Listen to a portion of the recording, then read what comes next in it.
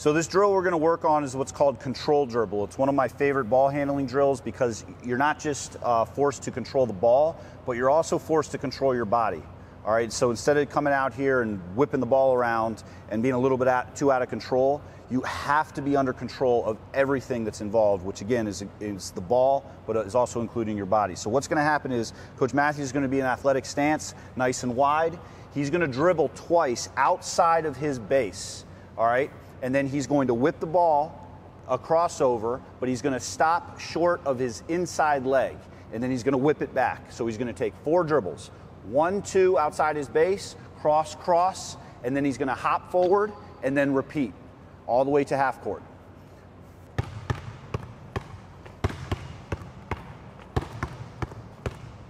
So Coach Matthews did a great job of controlling the ball and his body.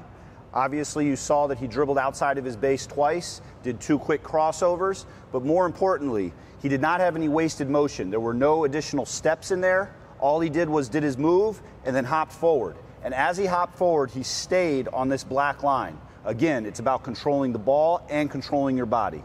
So if you want to make control dribble a little more challenging, you can add to this workout.